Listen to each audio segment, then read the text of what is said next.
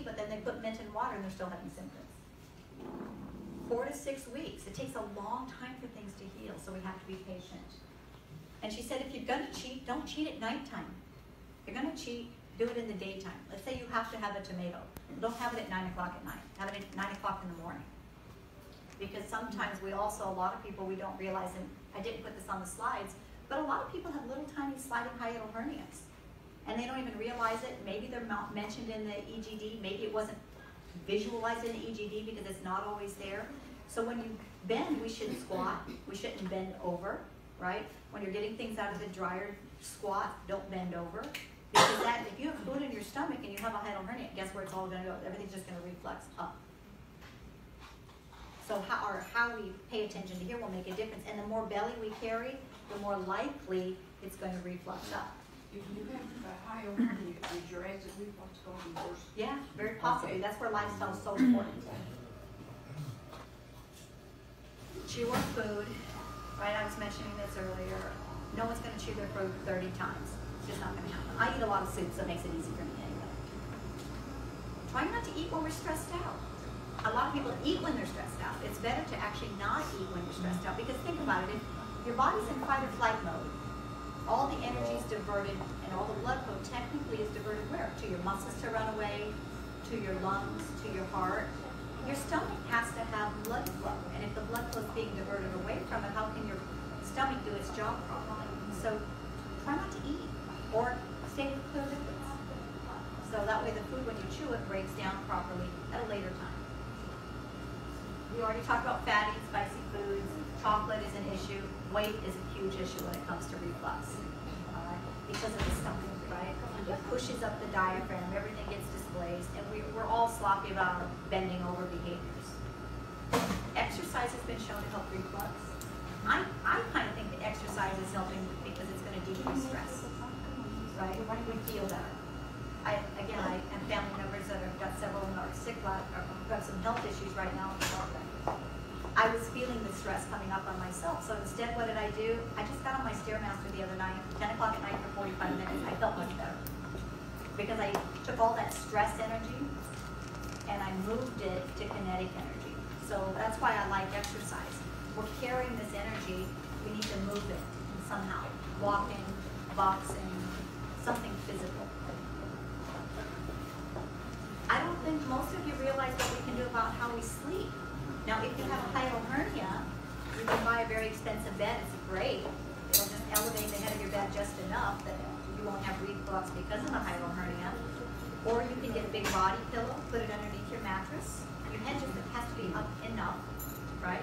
So things don't reflux back. And we're talking about sleeping on your left side is better, and then elevating the head of the bed.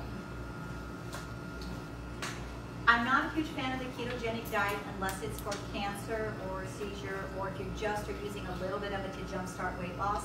But this study actually showed if a high-fat diet causes esophageal microenvironment. The microbiome gets affected with too much fat in our diet and can also set us up for inflammation inside of the stomach and the esophagus. Unconventional methods for reflux. We have to stop eating crap. We really do, right? Processed food, eating out too much, eating too late, too many carbohydrates. It really is a causal factor of indigestion. We can alkalize our body. Most of us who have any age on this, we remember the biggest treatment for reflux was what? Baking soda water. You go get your baking soda, you put a teaspoon of it in a cup of water, and you drink it. Alkalizing also is breathing. Eating a plant-based diet is a way to alkalize the body. Lemon water. I've seen a lot of people have success with a little apple cider vinegar. Right? They have good success with that. Probiotics, digestive enzymes. Natural food that has digestive enzymes, so papaya and mango, right? Ginger can be helpful. Did you get your pictures? I see you taking pictures of that slide. Okay.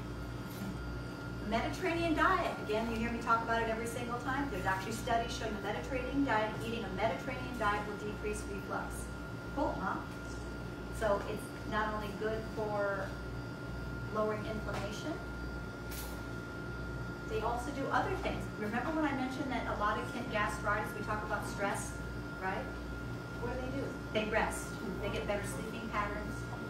They have social structures. We need a social support system. I see a lot of people and they feel alone in this world. They feel alone. So when you're feeling alone, you have to develop social circles, either through your church or doing volunteer work. We need social structure. It's not like when I grew up. I mean, I grew up and I knew my grandparents and my great-grandparents and all my aunties. We had a lot of family. We lived in a small community. We could pick up a phone and you had support from anybody. A lot of people don't have that now. So our stress feels higher because we do feel alone. Eat seasonally, eat diverse foods. Remember, food is healthier from the time it's picked. You're going to get more energy from photosynthesis, right? So the faster you eat it, if you pick it up from your own garden, it's going to have more energy for you. Again, I've mentioned this before, the Blue Zones is a must read because it'll really help you understand the concept behind the Mediterranean lifestyle. I put this slide in here because to motivate us all. We know that we have better brain health eating a Mediterranean diet. And it's because of the antioxidants we believe in the olive oil. So olive oil, a lot of olive oil has been cut with canola oil. If you have a good olive oil, you'll know because it tastes different. You take a teaspoon of it, you put it in your mouth, as it's going down the back of your throat, it should almost taste dirty.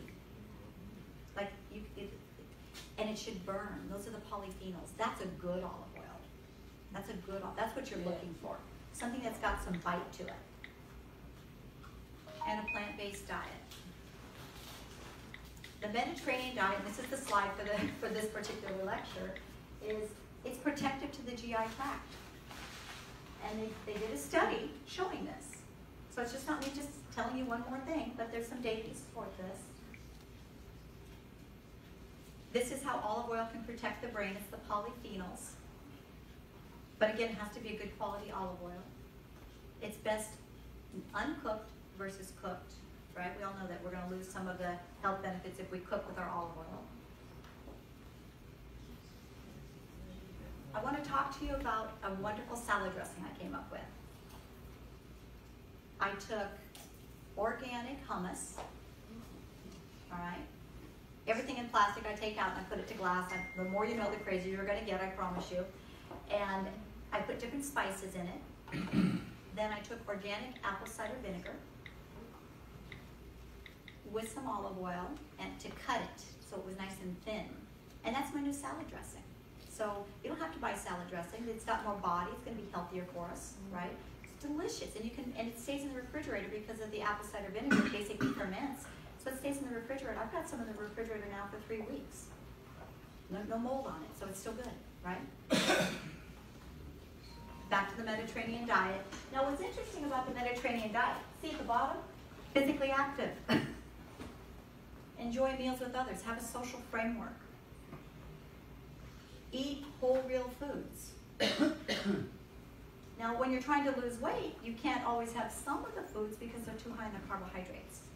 So this is where there's no reason we can't have a green salad with every single meal, right? We can put vegetables on it. So when I go to the store, I buy seasonally, I'll buy my stuff, I cook everything with all the different spices on it, and I put it all in the refrigerator. So when I have a salad, so I got all the things I need. If it's Brussels sprouts, or if it's cooked beets, or if it's some asparagus, it's all ready. So all I have to do is put on the salad. I got my salad dressing, and I can have that for breakfast with an egg. Or I can have avocado toast with a salad. Now, if you have digestive issues, we have to fix your stomach first, and that's the key. Not everybody can eat raw. Then you have to take your spinach and cook it first. But you can still have it with all the different vegetables. Again, we don't need that much protein, right? A little palm size is 3 or 4 ounces. That's plenty of protein. When we're eating fish, we have to be careful. Again, we have environmental pollution. We are not going to eat big pieces of tuna every single day because of what? Mercury. The same thing counts for our cows. It's called bioaccumulation. If you're not eating a cow that's grass-fed, grass-finished, everything the cow ate is going to be in the cow. So you get a bioaccumulation. We're better off if we eat a calf. Or if we're gonna have sheep, we're better off eating lamb, right? We're better off if we eat a piglet. Or we can eat more plants because you're not gonna have bioaccumulation. And you see at the top, less sweets. That's hardly any sweets, right? But we're still gonna have them, so pick and choose. So if you're going to have them like I had cinnamon toast last night, I have to fast. I mean, if I want to self-regulate my health, I know what to do, and I'm going to talk about that. I found some new apps. They're great. Okay, so anyone who has a kind of sophisticated phone, you can download an app. I really encourage you to do this. Zero app looks like an orange. I put moon, but that's because I was doing it at 12 o'clock at night. Looks like an orange moon. Great app, because what it does, it's going to help you pick and choose when you decide you want to do restrictive eating. If you want to restrict your eating to 12 hours, you push the button. It's kind of a contest with yourself. And you don't eat. You can drink liquids, but you don't eat for that 12 hours, and the alarm will go off when your fast is over. If you decide you want to restrict your eating, that you only want to eat in an 8-hour window, that means you're going to do what? Fast for 16 hours.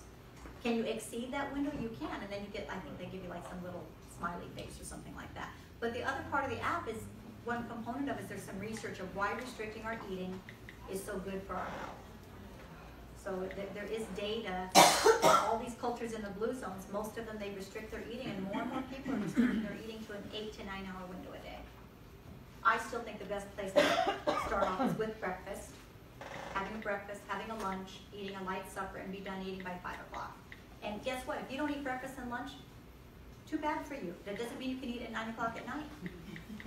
It's not like it's a surprise we're going to eat again, people, right? We all know we're going to eat again. So we have to plan. We have to be prepared. We have to take the responsibility. Another one is the Mediterranean Diet app. I haven't looked at all the apps, but I did look at a bunch of them. This one's free.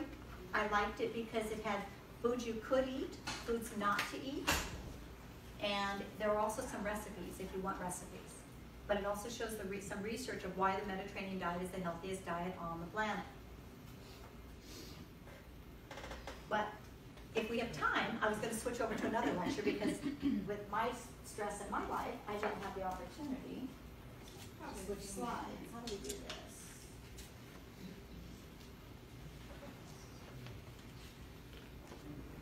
I have a question. Yes. Okay, so again, here, hang on.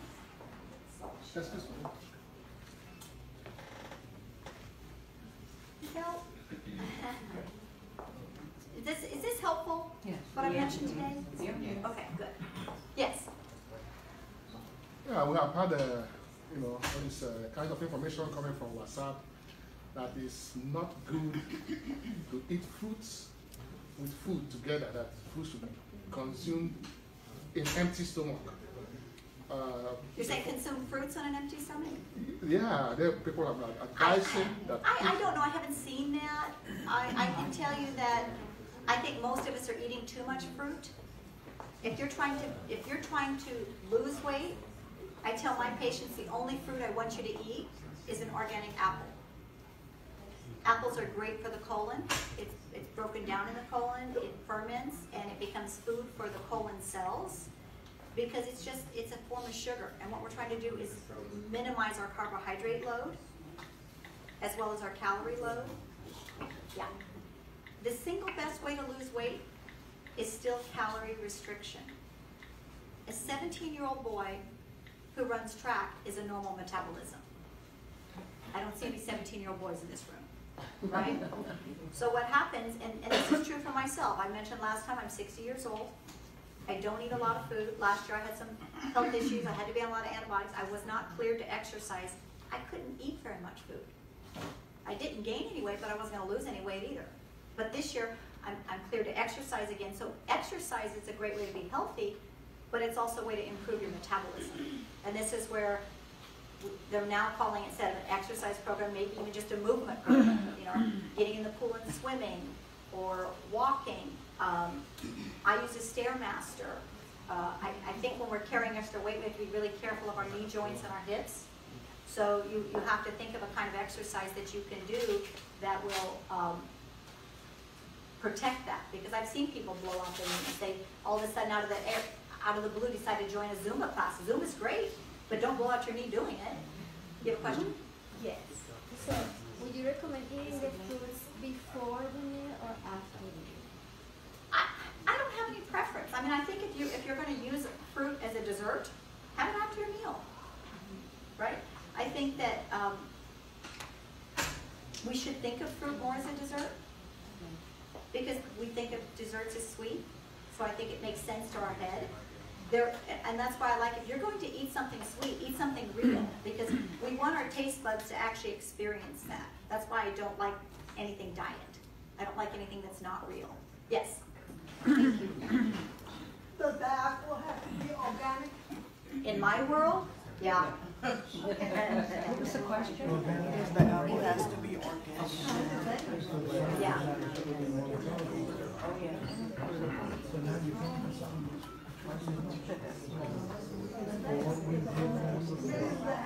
And if you have any questions about the nutrition and acid reflux, this would be a good time to ask that. She got a question. And why do I keep talking about organic? Because these environmental pollutants are endocrine disruptors. We're seeing, I mentioned this in my last lecture on colorectal cancer, we're seeing earlier colorectal cancer. And as Dr. LaRoche agreed, everything sits in the large colon longer, and our body's trying to detoxify these things that I call poisons, right? They're poisons. They're poisoning us. Okay? Perfect. Oh, she had a question in the back. Sure. Okay, you said, I work third shift. You So, what? I work third shift. Third shift. Oh, yeah. Yeah, I work Third shift people hate me when I tell them this. I had one person I thought she was going to hit me. So I had the problem by eating, and I be bloated, and it's just crazy. So how should I? If you want to eat to your circadian rhythm, Okay. normal people who work normal shifts, let's say we get up at 6 in the morning, and we're supposed to go to bed at 8:30 at night, your metabolism's already going to be slowing down by late afternoon. You still want to eat in your circadian rhythm window, right? That's the key, because and that's why we see so many third shift people gain weight. This is what some of the researcher, Dr. Rhonda Patrick, she'll talk about this in her YouTube lectures, you know, and a lot of us who say, oh, well, I get off at 9, I need to have supper. Well, that's just a habit. You don't need to have supper at 9 o'clock at night. It's just something we're used to doing. Or we think it's part of our social structure that, well, I want to have dinner with my husband and he doesn't get off till 9 o'clock at night. Well, can't we play Scrabble instead? I mean, can't we go for a walk? Can't we do something else as part of our social structure instead of making everything revolve around food? When I grew up, we didn't have restaurants. We went out once a year to the Biltmore for Mother's Day, and it was all you can eat. And I'm sure they lost money on a family of 7 kids from a farm in Iowa, right? A Sunday, Yeah. Sunday after But church. so in her case, I'm sorry, so she would eat when you would be sleeping, basically, during the day, or? Well, you could come home. I eat breakfast. Right, that's a better Okay. choice, right? But And you get up at 2, 3. yeah, I get up to That would 3. be your next meal. Okay. That's why I lay down. at People are 7. snacking in the middle of the night just Yeah, because okay. they're bored or stressed, not because we're legitimately hungry, Okay. right?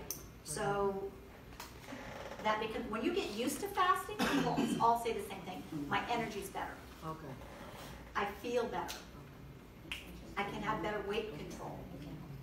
So if I like to usually fast 2 days out of the week, right, where I might just eat one meal, because that lets me liberalize and eat or drink other times. When your weight is normal, people say, well, I want to have some fun. You know, well then have breakfast here when you're coming here on a Saturday morning. But that might be your only meal today. I mean, there's nothing wrong with that, right? You know, every time we feel a little hunger pang, we all say, I'm starving. We all say it. I say it too. Are we really starving? We're not really starving, right? We just say it. It's here. You should say, oh, that's good. Maybe I'll start breaking. If I don't eat, I'll just break down some more fat. That's what we should be saying, right? That's a good thing to be hungry. Yes? When you say limit the carbs, what do you recommend daily, like the non-carbs? Well, it really depends on someone's metabolism.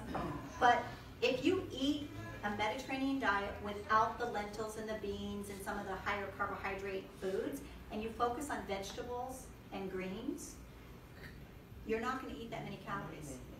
Because they're so, literally, you would have to have an entire pile of raw spinach to be 200 calories. And my next question is, okay, we're talking about the vegetables. Certain vegetables creates inflammatory Well, with the GERD. So like Well, cabbage I know, and that's stuff why you like have that. a lot of people who have reflux, Mhm. they wind up eating more soups and cooking them. And when people say I don't like that, I'm like, I say I don't care. Because you still, and if your body's not used to good healthy fibers, they have more gas until your body learns that this is a good happy thing. And so they do better with the probiotics and the enzymes. Sometimes we add glutamine and aloe as the body gets adjusted to having whole real foods again. So again, we talked about, this is Loma Linda, United States. It's the only place where there's a blue zone. I'll get back to that. Look at all the different places around the world. This comes back to the blue zones. You'll hear me talk about it a million times. You'll get bored with me. Another place here. When we talk about supplements, and everybody wants to know, what do I believe? I believe the food that we grow currently doesn't have enough micronutrients. I watched a really excellent program recently, and this expert was saying, I think a lot of times when people say they feel hungry all the time, the body is saying, I'm missing a nutrient. I need a nutrient. So and most people will say this, when they eat whole, real, nutrient-dense foods, they're just not as hungry. So I like the idea of the body saying, oh, I'm missing a B vitamin, or maybe I'm missing a vitamin C, or maybe I'm missing an amino acid, and it's searching for it so you feel hungry. To me, that kind of rings true in my head. I like that idea. I take a multivitamin and mineral every day. I take high doses of omega-3. I take vitamin D3, and then, I supplement with some other supplements. Tea, it's good for us. Green tea, it's a powerful antioxidant. Coffee is good for you, but if you have to try to fix your reflux, you may be one of those people who can't have coffee, at least until your reflux is fixed. Flavor, add flavor to your food. That's why I say I don't like hummus by itself. I don't like, why would anybody eat it? I hate it. But man, when I change it into a salad dressing and I add a bunch of spices from my garden and herbs, then it's good and it's tasty. Protein, again, we need less than we think, 2 to 3 ounces. I see a lot of people with renal disease because they're bodybuilders, they've been taking creatine, they're eating a high protein diet. Protein's hard on the kidneys. The kidneys got to move that protein when it breaks down. Mushrooms, so good for us. There isn't a soup I make that doesn't have mushrooms in it. I use a lot of dried mushrooms too. I like a lot of the dried mushrooms. Whole soy is fine. Again, if we're finding soy that isn't genetically modified, that's always the challenge. Sardines, again, the smaller the fish you eat, the less likely you're going to have bioaccumulation, right, of heavy metals from the ocean. Fats are so good for us. Olive oil, nuts, seeds, avocado. Grains are really good for us, but this is the challenge. If you're trying to lose weight, you have to say, okay, and this is where some of the apps can be beneficial. I would say the majority of people do okay on 50 carbs a day. It seems doable when they're trying to lose weight. But you have to, I suggest that you start off with figuring out how many carbs are you eating first. Right? Do the work. And then say, okay, where can I cut? Because what I like about my sister is she negotiates with her patients, because this is a health journey. We do not have to eat the whole elephant in one day, right? I always sound like I want you all to eat the whole elephant in one day and make all these changes, but it really is a health journey. It takes time. Pasta, if you don't have a weight issue, pasta is fine. A little bit, that we know that a little bit of pasta is okay if you want to calculate that into your carbs, or if you really have a craving, just have a little bit. Have it early in the day, don't have it at 9 o'clock at night.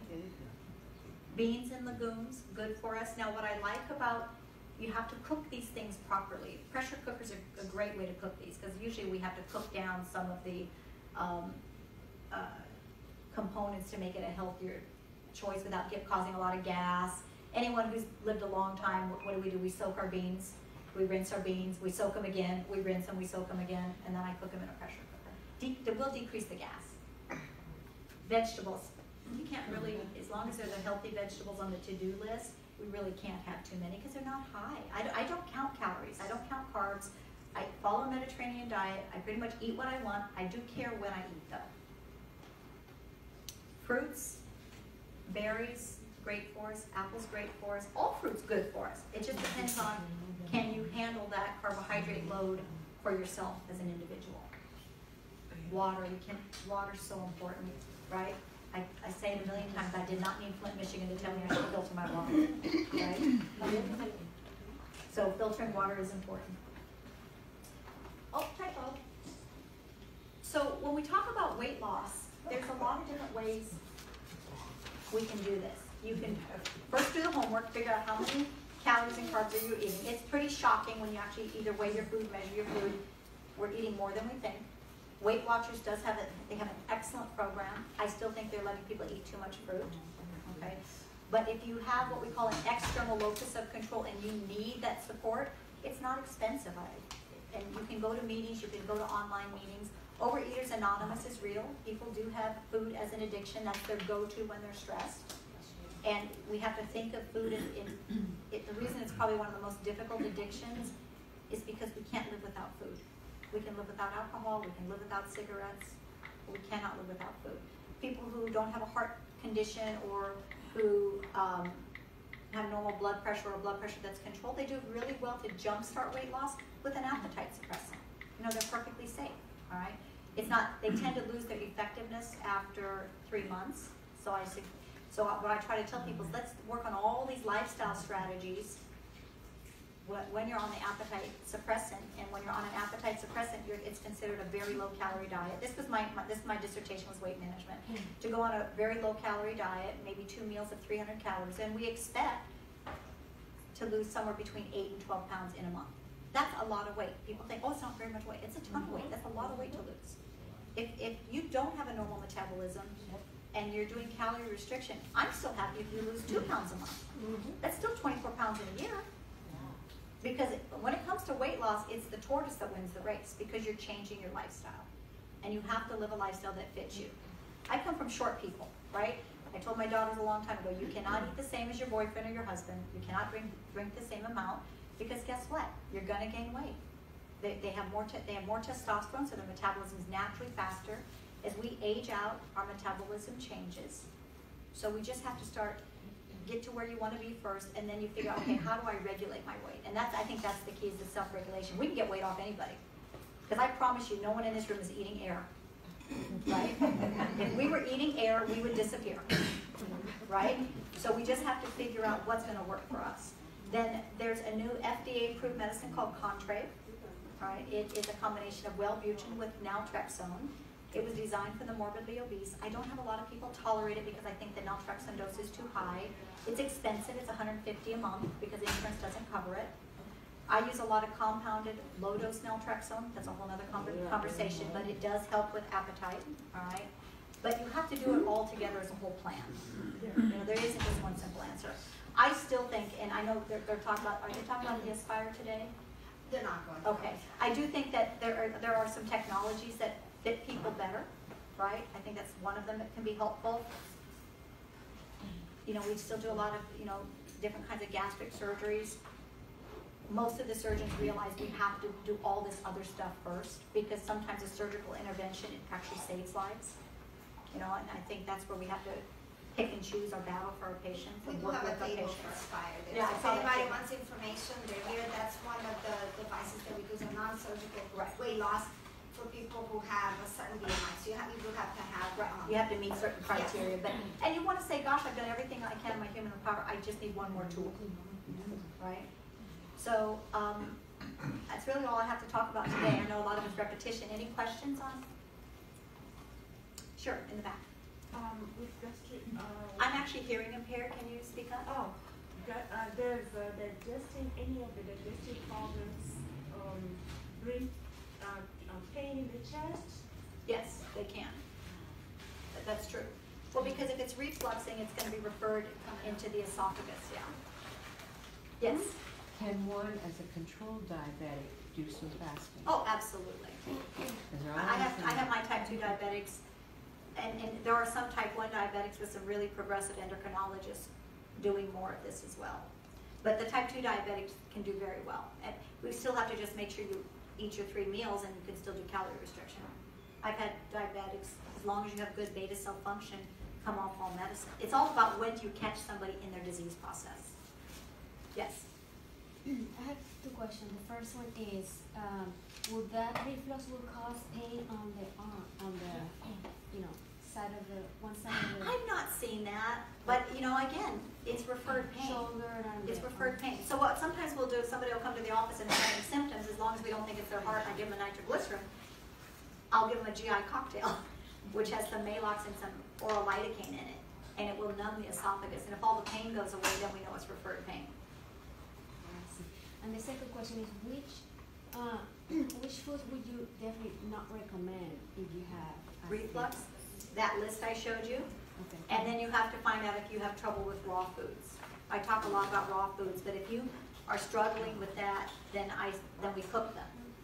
Right, and protein, again, if pepsin is one of the issues, and our body's producing the pepsin as an enzyme, people don't do well with meat. Because you have to break it down. Remember, it's not just the chewing, we have enzymes, pancreatic enzymes to break down protein, fats, and carbs. And we need those enzymes. That's why we find many cultures of people, as people age out, they take digestive enzymes with their meals, right? But you can also get that with foods too, and fermented foods, and probiotics, and papaya and mango. Thank you. Right. Thank you. Yes. What tip would you recommend if you are trying to do a lifestyle change, but family and friends are Oh, that's not a on great that question. same- and it's All you can do is lead by example. I mean, when I was married, I had 2 separate refrigerators. All my food went in one. This is a funny story because I'm redoing my cupboards and I'm painting them on the inside, and I took a picture and sent it to my family. And my sister's like, well, where's all your food? Because she saw dishes and plates and spices and olive oil, because I don't have the doors on the cupboards yet. And I said, it's in the refrigerator. Right? I mean, that's what you want. You want your food in the refrigerator. Yeah, we want less packaged. She saw my dried mushrooms. She saw all my different olive oils and my different vinegars, and some things I have on the upper shelves. And she goes, oh, what are you eating? Right. What am I eating? Any other questions? Yes. My concern is if there is any relationship between any milk product, cheese, yogurt. Oh, absolutely. And I do that in my because office. I didn't see the pictures. And I didn't bring that up, Yeah. because I could go on forever on all this. But we know people are having more food sensitivities, right? We know people are lactose intolerant, Yep. right? We know that's real. There is something called A2 milk that you can get in the stores now. Crazy as this sounds, it's from a different cow. And so it doesn't have the same lactose, and so there's not the same milk sensitivity. What do you call it? There's a lot of, it's called A, like the A2. number, the letter A, and then the number 2. Right. Yeah. Yeah. A lot of people do better with a hard cheese over a soft cheese, but there is a lot of different specialty laboratories where we can do food sensitivity testing. Right. Of course, insurance doesn't cover it, so what I try to recommend first is a true elimination diet. Can you substitute soybeans, for example, milk or almond milk? Or Well, the problem with soybeans is there's no soybean in the United States that's not genetically modified, right? And anything processed, anything in a box is going to be genetically modified. And my last lecture showed some slides where genetically modified foods don't have the same antioxidant potential. And again, there hasn't been enough studies really saying that these things are safe, and yet it's part of our food culture now. I think what we're finding is that some people are adapting to these genetically modified foods, corn and soybeans, which are in a lot of foods, better than others, right? And some people can't tolerate them at all. We know a lot of food that has insecticides and pesticides on them, our body has to detoxify those, and that could be where some of the food sensitivities are coming from. We're seeing more autoimmune diseases than we've ever seen. I think it's an accumulation of air pollution, water pollution, and food pollution, and waste pollution. You know, we just have to be aware of this and do the best that we can. But an elimination diet, I had my dad do one many years ago. He had itchy skin, and he just went on a baby food diet. And he figured out, he was very diligent with it, he followed it 100%, and he kept adding new food groups until he finally figured out what was causing his itchy skin, and it was vodka. So he stopped drinking vodka. My daughter Erica, my kids have been fortunate where I live is organic. My property's been organic for over 30 years. And I don't use any chemicals in my home. I've never used any Roundup on my property. They were blessed that way. She moves to New York City, and now she starts to get digestive symptoms. Bloating, you know, alternating diarrhea, not feeling good, just not feeling good and healthy. So she went on a true elimination diet. She went on organic baby food. And she said, Mom, it's surprisingly satisfying. Everyone at work thinks I'm cuckoo. But after a period of time, she was able to figure out what was bothering her. And it was the fact that she had started eating bagels in New York. So then she had to figure out, was it the cream cheese or was it the bagel? And for her, it was the bagel and the gluten. You know, a great Netflix show to watch is What the Health. Because when she watched that, she completely eating animal products. Because she didn't feel psychologically that it was the right thing to do anymore. She didn't feel it was the right thing to do environmentally anymore.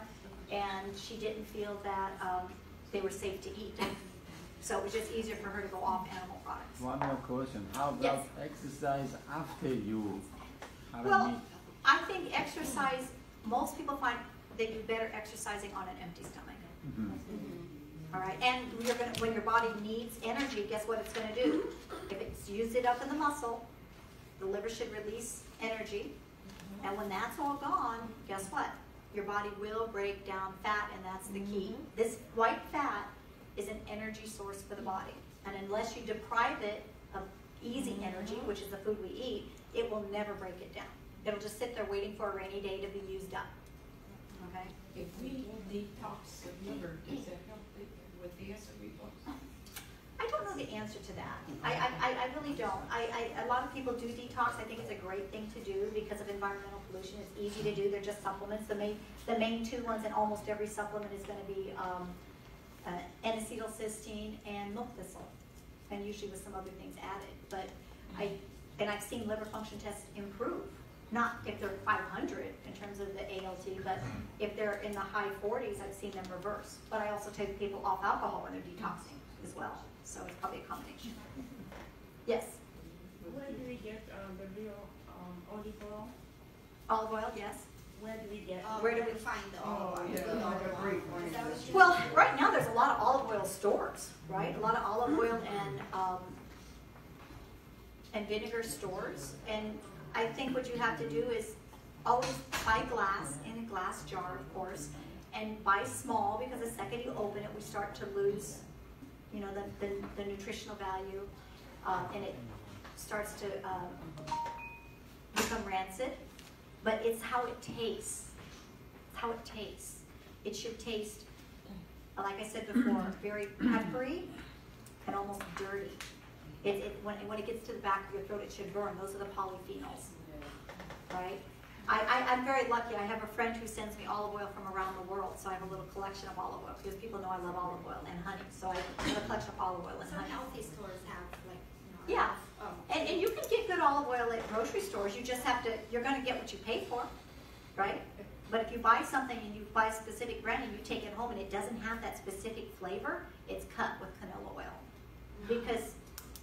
Before we had money, I read a great book on olive oil, the history of olive oil, and olive oil was a source of tender. They used it for rewards and as a money source. Very interesting. It's in that regard. Yes. So for the olive oil, then that have to be virgin olive oil. Well, yeah. I mean that's. It should taste. You want it to have that specific taste. Then you know you're getting the good stuff. And it will always be more expensive. And the other question is about the milk. So the almond and the soy milk will be.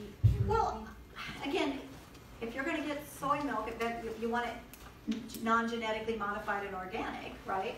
And almond milk, people tend to do well with it. I mean, we all like something in our coffee, right? So I think that's fine, and it's low in calories, so it's usually really acceptable. But I just have to, some things you have to take for a label. If I get that organic label on it, I just have to assume that it's the best it's gonna be. I'm not that crazy yet, that I'm growing my own almond trees, right? Thank you. Yes. What about avocado oil? Well, I think it's better to eat the avocado itself. I mean, avocado oil is great, depends on how you want to use it. I have a lot of different oils when I'm cooking. Like salads? Yeah, it's great, but I just tend to eat the avocado. And my daughter taught me a great trick with avocado is when you, half is usually a serving. Once I cut it, I put olive oil on a little plate and I put it upside down, and then it doesn't turn rancid. The good olive oil protects it. So then I have it for the next meal because I put it back in the refrigerator. And I store all my avocados in the refrigerator so they ripen much slower. Right. It was a great trick. Yeah. Yes. The gentleman was talking about exercise, and one of the things that really helped me to lose a lot of weight was after I exercised, I would wait about an hour before I ate anything, because I could still feel the burn, especially when I did the strengthening with the weights. And then I would eat something light. If I waited on I 100% agree. I mean, if you're exercising to increase your calorie needs for your body, right? You're increasing your basic metabolic rate. Don't feed it food. I mean, because you're trying to make your body break down fat. That's the point. You're trying to make it break down fat. And so you have to think in my head, okay, I'm exercising, I'm doing this walk, I'm doing these weights, so I have a better metabolism. Fast. You're going to be hungry. Drink water, right? Have some green tea. But be happy you're hungry. That's a good thing. Again, we're not starving, but we're hungry. Yes? When it comes to babies and they have that, do they have problems with the digestive system? With babies? Babies, yeah. Well, I don't practice pediatrics, but I have read some articles where sometimes these we know that babies get their natural microbiome from mom, right? They get it through a vaginal delivery because of all the natural organisms the mom has in her vaginal tissues. Baby gets it from the skin and from nursing, right? So cesarean section babies don't get that, and now they're smart enough after delivery that they'll use some of those secretions and they'll put them in the mouth, in the nose, so the baby can develop a microbiome. So I have read and watched one lecture where they're even giving probiotics to some babies because of that. Again, I don't practice pediatrics, but this is what I have read. And it makes sense to me. I like things that ring true in my brain, right? Any other questions? Yes? If the person has to eat like, What was that? I'm sorry?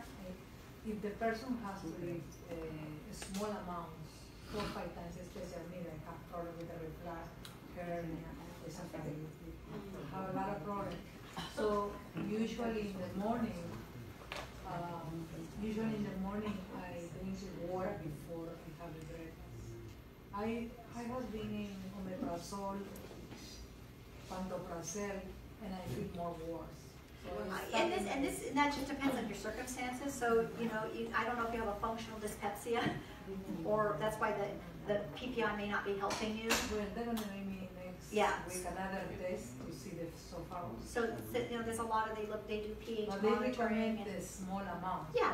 But I don't know exactly how much has to be, because I Well, feel full of the time. And that talks about that, I was mentioning the functional dyspepsia. I think that you could try some probiotics and digestive enzymes and see if that helps, right? Chew your food better. Don't put too much water in your stomach. Put food in your stomach, right? Because you don't want to be refluxing because now your stomach is too full. And when it comes to your weight control, you still restrict the hours that you eat. That's the key. Because I'm trying to eat more vegetables, and you'll And you'll probably do better with cooked foods and soups. Yes. Because I say this to people in the hospital But I all get the time. full fast. I know. Mhm. That, it is a challenging condition. Yeah, it definitely is. Vitamins help Well, if I'm not eating properly because. correct. They will support your micronutrients. Yeah. What's the name of the painkiller that you said? What was that? The name of the painkillers? I'm sorry, I can't hear you. Painkiller. The painkiller. Oh, the low dose naltrexone. It's not a painkiller. All right, it's a very complex lecture which I can't even go into now. But if you Google low dose naltrexone, there's a lot of things that you can read and learn about. Yeah. Can you spell it out for me? Yes, we'll cover as soon as she's done right now. Low Yeah, dose we'll get it for you later. I think we've covered most everything. I gotta go make hospital rounds. She does have to go. Yes.